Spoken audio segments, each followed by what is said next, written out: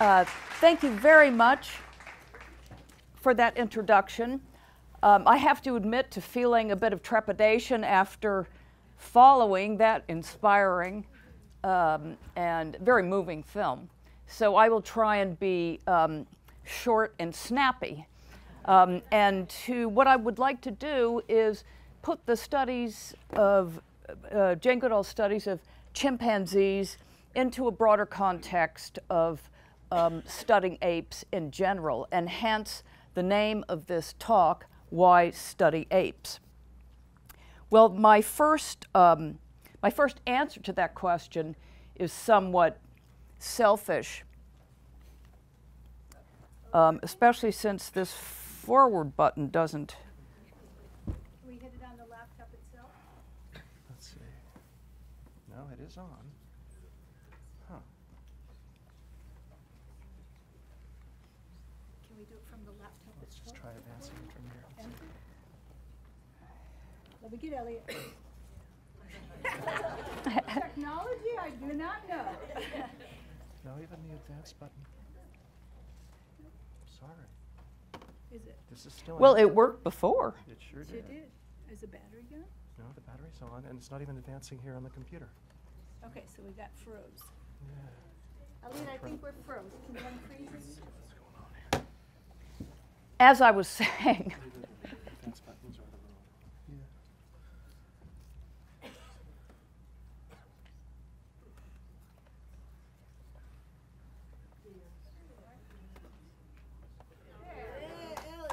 There we go. Room won't work. thank you very much. Okay. Hooray! Thank you very much. So as I was saying, the first reason that I'm going to give you for studying apes is a very selfish one, which is that it's really, really fun. And it really is nothing quite like being up close and personal with a wild animal, especially when that animal is a great ape and you feel a real connection with that animal. This is me sitting next to an adult female gorilla.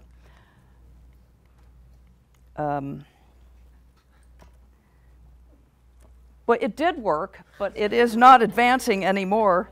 An adult female gorilla, I'm the one wearing the hat.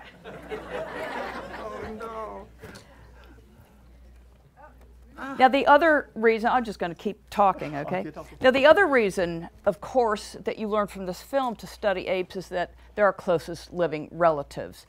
We were actually on the way to being humans before chimps branched off from the main line leading to humans. And you saw in the film how learning about the tendencies and behavior of our closest living relatives can tell us something about ourselves.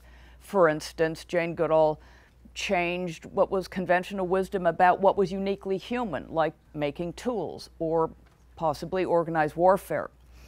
Louis Leakey, the person who spearheaded her study and helped sponsor her work and get funding, was a true believer that studying our closest relatives, studying great apes, could inform us about the behavior and societies of our human ancestors. And here's this is the human ape tree, just to stress what I was saying about apes being our closest living relatives. Now, Louis Leakey believed that studying just one species of ape wasn't enough.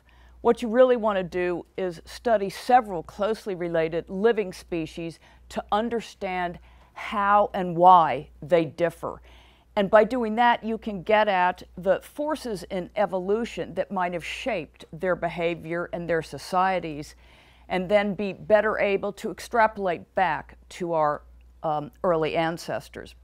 And this was why Louis Leakey helped launch not just Jane Goodall, but I just need the laser pointer here.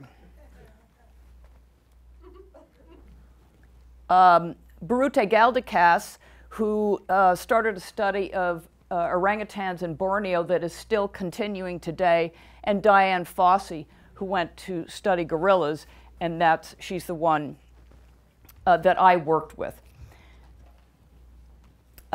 So what I'm going to do today is compare, give you just a brief comparison of chimpanzees and gorillas, touch on some of the reasons why they're so different. I'm not going to deal with orangutans in this comparison because there isn't any time. But trust me, these closely related species could not be more different in their societies, which makes them absolutely fascinating for comparison. Now, Dian Fossey went to Africa in 1967, a few years after Jane Goodall had started, to begin her study of mountain gorillas, and she chose as her site the Virunga volcanoes, which are very high mountains of montane forest straddling the borders of Rwanda, Uganda, and Congo. This habitat is extremely different from Gombe Stream, where Jane Goodall worked. Diane's camp at Karasoke was at 10,000 feet in the forest, and one of these mountains went up to 14,000 feet. So it was extremely cold and high, and we did not wear shorts like Jane. We wore woolly hats and long underwear. Now, just to put you in the picture with gorillas, the colored areas on this map are the areas of gorilla distribution. They occur in two main areas across equatorial Africa. Most gorillas in the world are western lowland gorillas in west central Africa. To the east in eastern Zaire, there's the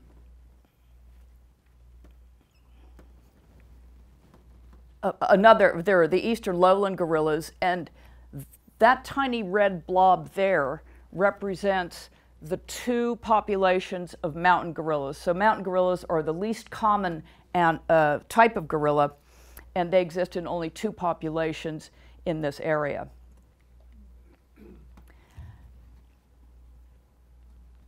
Now, one of the biggest influences on animals' behavior and society are ecological. Gorillas favor dense undergrowth, and this is why they love the montane forest in the Virungas. There are at least, I don't know, 3 or 4 gorillas in this picture. You might be able to see one right in the middle there, and when you move through this forest, it's just like walking through a dense green wall.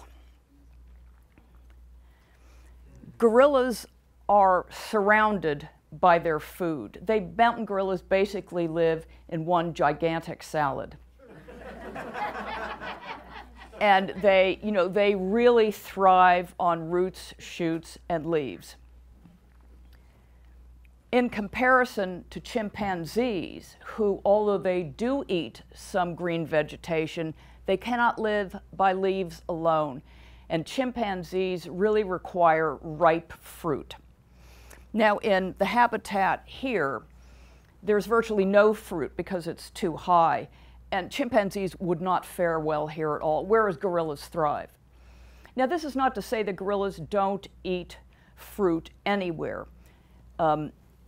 The Virungas is the only place where neither chimps nor fruit occur. In other parts of Africa, they will eat ripe fruit when it's available. In fact, they eat a lot of fruit that chimpanzees eat, but the point is they don't have to. When fruit is scarce, gorillas can switch to salad, whereas chimpanzees have to keep searching for their fruit fix. And while fruit is a much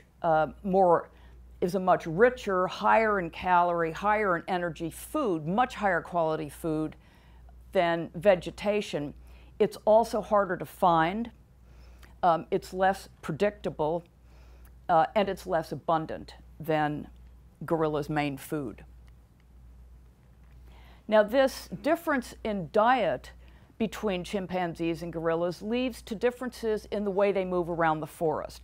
And you saw from the film, Jane, that chimpanzees can really move fast, and they travel much faster and much further than gorillas do on their daily search for food. When you try and keep up with a group of gorillas, it's actually not that difficult. Here I am with one of the study groups. Most of the time, you can keep up with them at a fairly steady walk, whereas researchers of chimpanzees have to sometimes run through the jungle to keep up with their subjects. Now, another big influence of a big difference between chimpanzees and gorillas is body size. Gorillas, of course, are famous for being so big, and gorilla males weigh about 374 pounds, whereas a chimpanzee male maybe 120, 125 pounds. So there's a big difference in body size between them.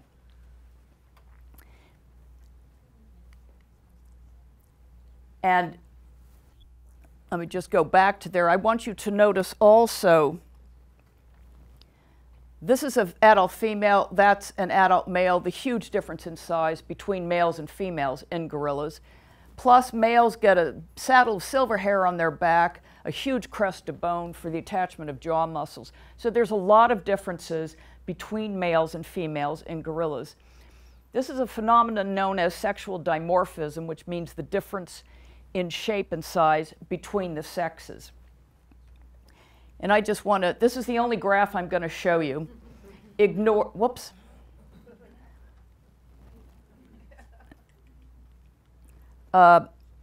Ignore chimps, and the bonobo is another species of chimpanzee, but the histogram on the left are males and these stripy ones are females.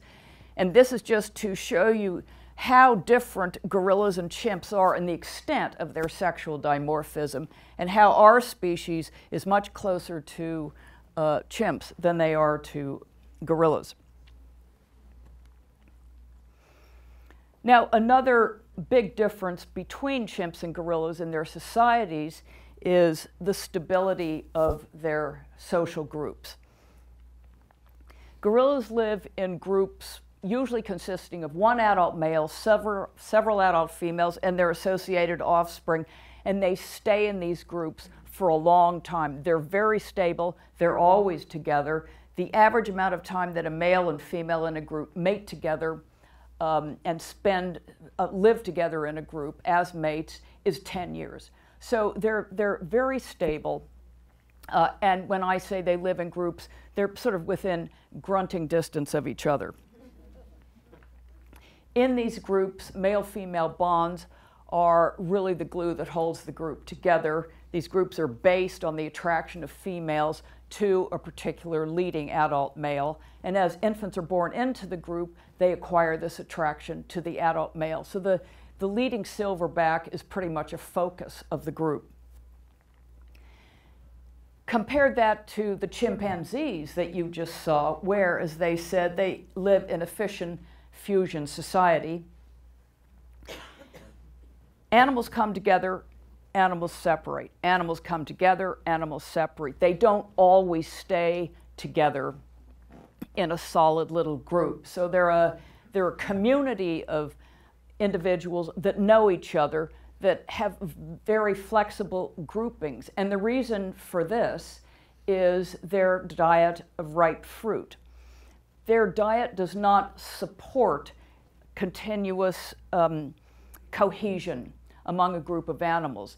Sometimes a bunch of chimps get together in a tree when it's fruiting, and sometimes the whole community is there. Other times there'll only be a few fruits in a tree, so it can only accommodate some animals. So the nature of their society and their relationships is heavily influenced by their diet.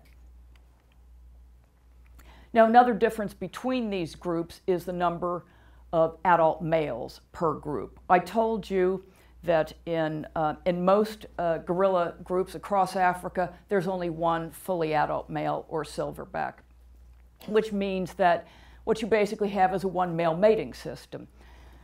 bunch of females stay with the male, and the silverback is the father of the infants in the group. Now, in mountain gorillas, there are rather more groups that have multi-male groups.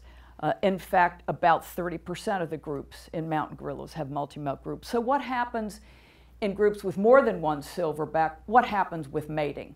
You know, how do these guys compete for mates? Well, DNA work and paternity tests has revealed that it's still pretty skewed towards the dominant male. He sires 85% of the offspring. The subordinate male,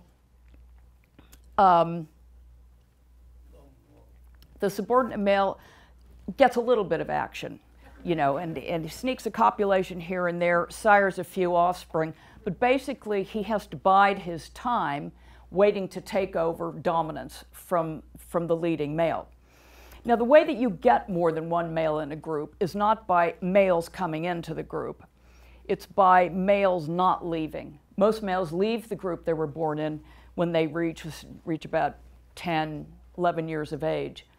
Every so often, a male will stay in the group. So when you see multi-male groups, it's because males have grown up into the group and they just bide their time waiting to usurp the dominant position from the leading male. However, this gets rather old for most males, and they get fed up with the dominant male hogging all the mating. And most of them, when their backs are starting to turn silver, they think they can do better somewhere else.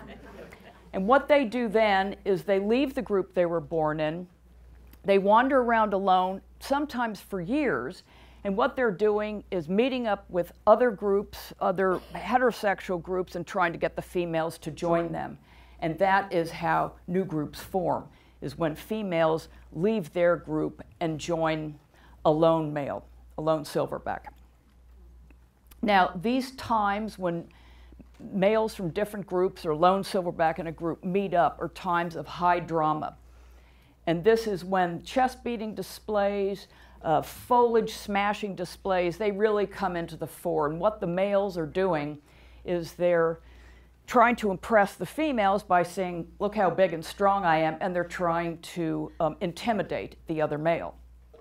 And this sort of competition between silverbacks is really mano a mano kind of fighting. This is how silverbacks fight. This picture was taken in a zoo. Notice how they're launching themselves at each other, opening their mouths wide. There was a study done in West Central Africa where they were able to watch a lot of different groups and take data on them. And then they did paternity analysis from collecting dung samples. And they have surmised, they worked out that bigger males have more females in their group and they have more surviving offspring in their group. So the bigger a male is, the more successful he is in mating competition, in the great mating game, which is really what life is all about. This importance in individual size goes back to the sexual dimorphism I was talking about. Gorilla males, there's a lot of pressure on them in the course of evolution to get big and strong, because that's what's going to get them the girls and that's what's going to get them the infants.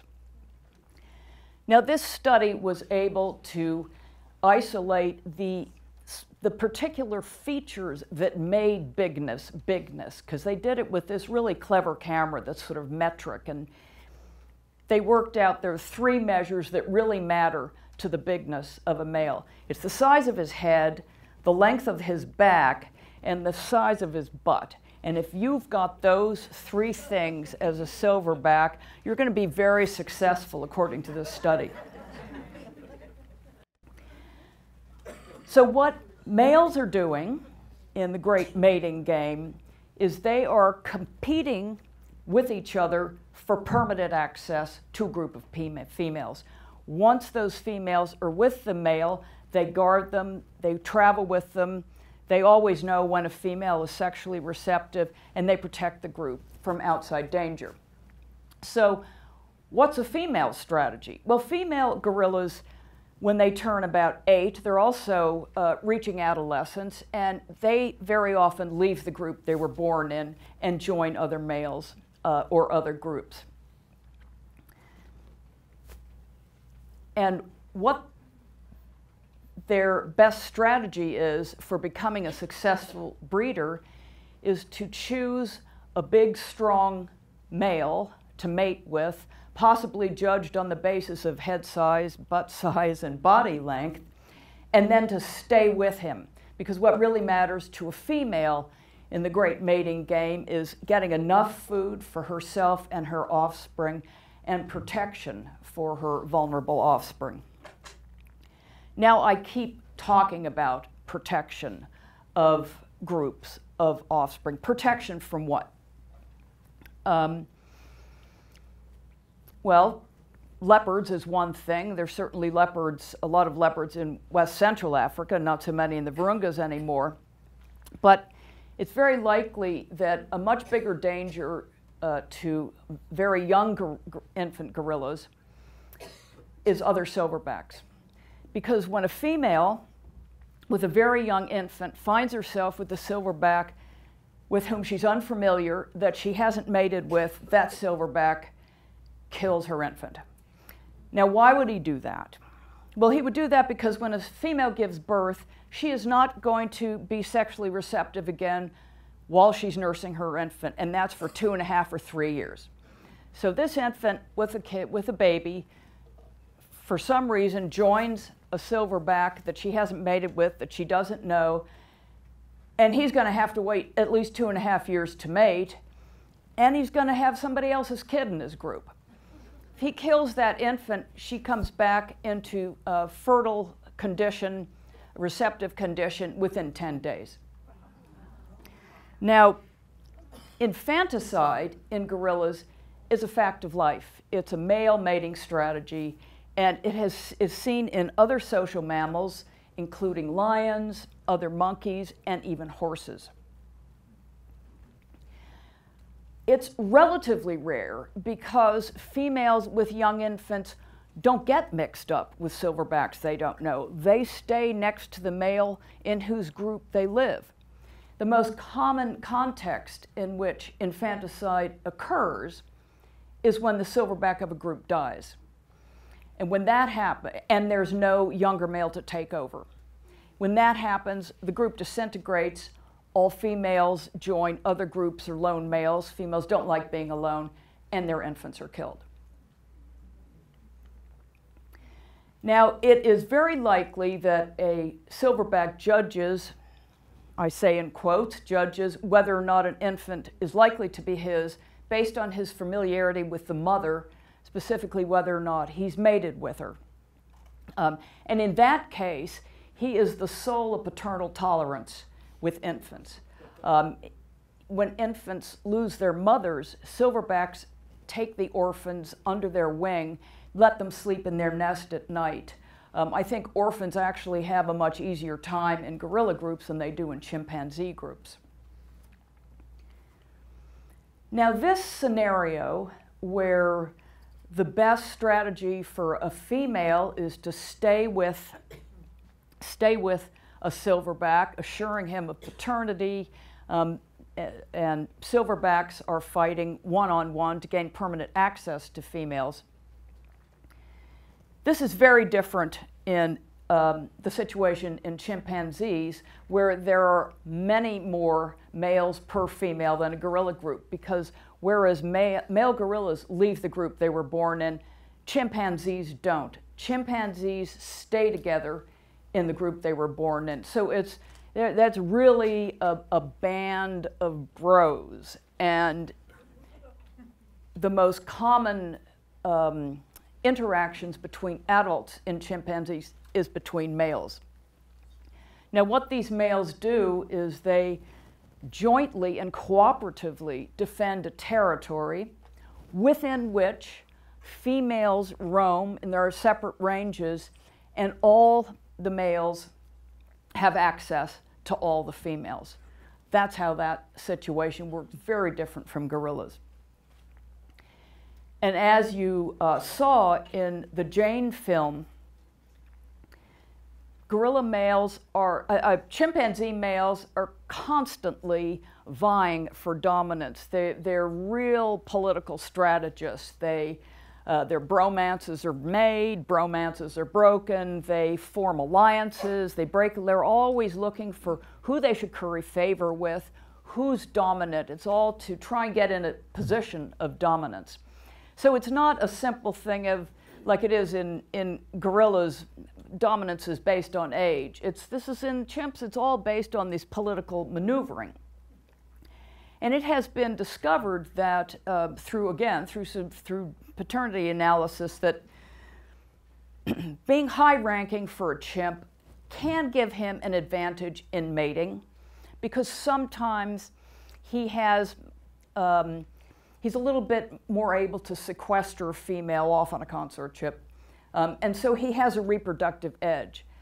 But really, most of the time, mating in chimpanzees is pretty much a free-for-all. As you saw in the film, there's when females are sexually receptive, they get these big pink swellings on their bottoms for about a week to 10 days, and that attracts almost all the males in the community who follow her closely, and all of them mate with her, one right after the other sometimes. So what chimpanzee females do to protect themselves from infanticide, it's the opposite of what gorilla females do. They become completely promiscuous and they mate with everybody. So it's like a lot of chimp males will come up and say, oh, a new baby, didn't we have a thing going maybe 8.5 months ago? And every male says that to her because they all think maybe that could be mine. And so that system is very different.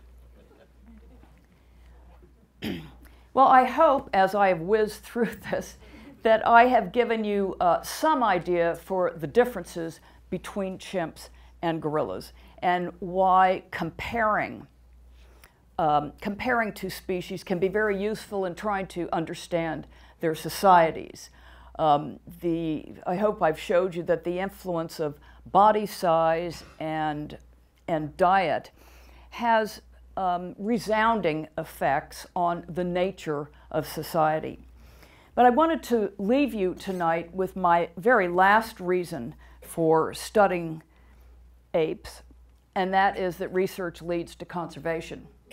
There is no long-term successful conservation project of apes in the world that has not started with a researcher going into the forest like Jane Goodall or like Dian Fossey or Gal Decas, setting up a tent and starting a long-term study. There are at least 7 parks in Africa, national parks, that were created starting the kernel of that is a research camp in the forest. Researchers work with national park authorities, they help train guards and guides. Their findings are vital to successful ecotourism projects. And certainly, people like Jane Goodall, Dian Fossey, bring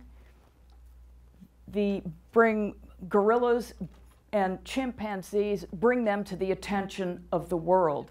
And this can influence the efforts that are made for conservation, even the legislation, certainly the funding that will help conserve these animals. Now, it is very depressing these days to read anything about apes in Africa because they're in terrible shape in most places. They're being hammered by commercial logging, especially in the West Central Africa, and really, really hit by the bushmeat trade. They're being killed right, left, and center for their meat. And it's very easy to get discouraged. So what I want to leave you with is the story of the mountain gorillas in Rwanda. In 1960, there was a census before the animals were habituated, before a long-term study had begun, that estimated 500 gorillas in the Virunga volcanoes. But they were facing problems.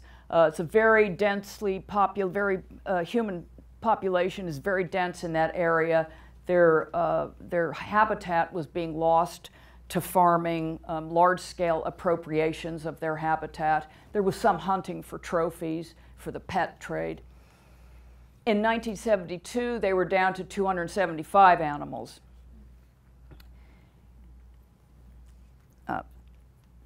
At the end of the 70s, one of Dian Fossey's study groups was attacked by poachers. 2 silverbacks were killed. Their heads were cut off to sell as trophies. Female was killed. The whole group disintegrated. Infants were killed. Dian alerted every journalist she knew, every influential people she could think of to this plight. And it resulted in a huge conservation project that is now a famously successful conservation project.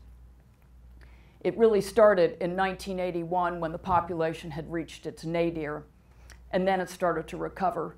Unfortunately, Dian Fossey did not live to see this turnaround.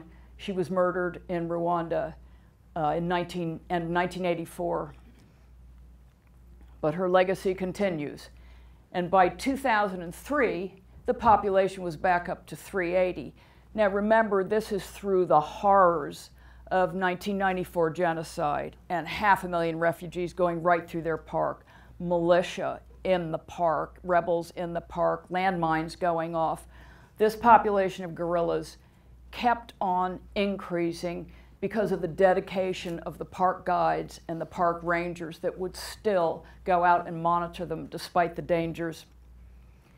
In 2010, the population had almost reached the original 1960 estimate, and the 2017 results haven't been published yet, but there are more than 480, possibly getting closer to 500. So I just want to tell you that when you get discouraged about ape conservation or any conservation, remember the mountain gorillas. Don't give up. Thank you.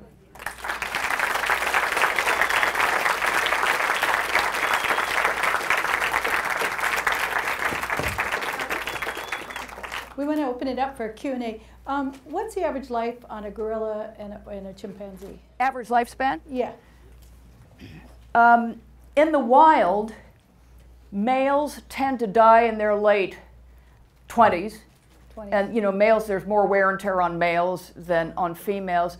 The oldest female was, I believe, 40 or a little older than 40. But I think the oldest male was 38. Oh. So I'm just talking average here, but yeah, you know, late 20s, 30s for males, late 30s for females. Wonderful. And how many babies do they usually have, a female? How many infants in their lifetime? Mm-hmm. They give birth once every 4 years. And a female is doing very well if she has 8 surviving offspring in her life. Most of them do not have 8. That's doing really well. Most of them have about 5 that they rear to adulthood. Wow. Let's open it up to some audience questions. Is there any kind of, in quotes, succession planning in the groups? So you have the dominant male, the silverback. Do they look at any of the males as a possible successor positively to keep the group together, or are they all pretty much pushed out? Well, that's a very good question. The question was, is there any kind of grooming of a successor by the silverback, trying to get him to stay? We actually wrote a paper on that a long time ago, and it was just comparing 2 similar-aged males in the group, and one did seem to have a closer relationship with the dominant silverback. He groomed him more. It was more the younger male grooming the older male, so currying favor. And you know that when males leave, they aren't kicked out. They're just fed up. And they actually just get further and further away each day until they start traveling on their own. It would certainly seem to make sense to have a successor, because then the group isn't left in the lurch when the silverback dies. But then you have to share the mating. Yeah. So you have to kind of weigh the pros and cons. We have a question over here. Did you see all of the gorilla species? Did you see all of the gorilla species? The silverbacks, and there must others. We saw all of the gorilla species. You mean in West Africa and East Africa, or you mean all the gorillas in the group? All of the gorillas in the world. All the gorillas in the world. How many different kinds of gorillas have you been able to observe? We have worked with mountain gorillas. I've seen eastern lowland gorillas, which are very similar, but you can tell the difference. And then Sandy and I worked in Nigeria with western lowland gorillas. So I think we probably have pretty much covered it. Let's see, we got any questions over here? Go right here, Kennedy. There was a brief mention of meat consumption by the chimpanzees, but you were talking about diet. What's the difference there? Where did that come from? How prevalent is that in terms of the chimpanzees eating their rivals or the kid they're talking about? Meat consumption. Meat consumption. Yeah. Chimpanzees hunt monkeys, and hunting's a big activity in a lot of chimpanzee groups. Gorillas do not hunt. They don't eat meat. They eat termites like chimps, but they don't make tools to get the termites out of their concrete hard mounds. They just walk along and smash it open. So, Sandy and I have argued, gorilla body size allows them to not need to make tools. But they definitely do not hunt like chimpanzees do. So that's their protein. Yeah, their protein for gorillas are bugs, but they also, even though I kind of describe them as indiscriminate salad eaters, the bits of the plant they eat are pretty nutritious for protein. So they eat the bits of plants that are young and growing. They eat a lot of bamboo shoots, which are full of protein. So, it's not only animals and stuff that has the protein. They get quite a lot of protein. Yeah. How can they eat so much to get to that size when they start out this big? Well, one advantage to having a large body size as a species is that you can afford to eat a low quality diet. And that's one of the big differences between chimps and gorillas. So chimps have gone for large body, low quality food, slow moving. Chimps are the kind of sportier model, the smaller, sportier model, and they race around after fruit. And when you are with a gorilla and you see him eating, you can just see his stomach getting bigger and bigger and bigger and bigger. I mean, they eat a lot of salad. They eat it all the time. They spend a large part of their day eating vegetation. And I think chimps, if they get a good fruit meal, they've got a little bit more free time. They're on a because it's a much higher quality diet. Any more questions for Dr. Harcourt? Oh, we got one right down here. Go ahead, sweetie. Hold it right up to your mouth. Have you met Jane? I have. I've never been to Gombe Stream, but I have met Jane at conferences.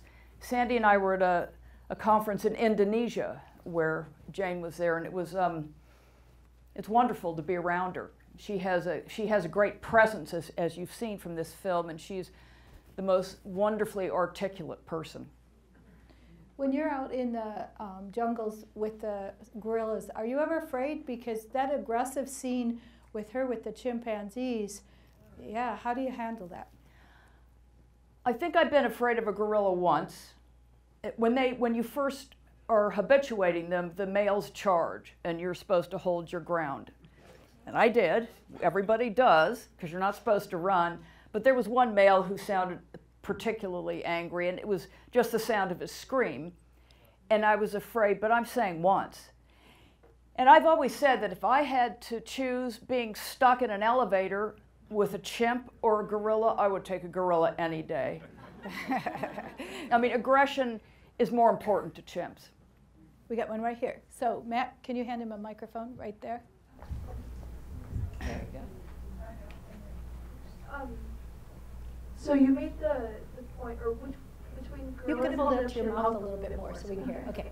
Between gorillas and chimps, which society do you think is, so both societies are male dominated, but which one do you think is more patriarchal? Because it seems that chimps have it's harder to get to the fruit, the ripe fruit is more based on their, the fission fusion society, so it seems like chimps have less bonds and the females are more easily dominated, but gorillas have more access to the vegetation around them, so that they don't have to rely as much on males. They don't what? Gorillas, it seems like the female gorillas. Yeah, they don't have to rely as much on males. So which society do you think is more male dominated? Both in their own way, in very, very different ways. I think in gorillas, the male is absolutely dominant in the group. I think females depend on the males for protection, but I think female choice is very important in deciding what groups they live in, because when you see a female transfer from one group to another, it really and truly does look like her choice. She's not being herded by males.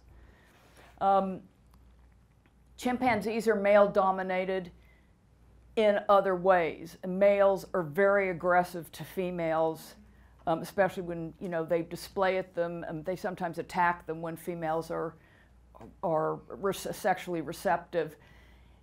It's hard to say. I would say maybe equally male dominated in both ways, but female choice, certainly in gorillas, is an important factor in the society. And in the other species of chimpanzee, bonobos, females have much more power, and males, very close relatives, males have less power than in common chimpanzees.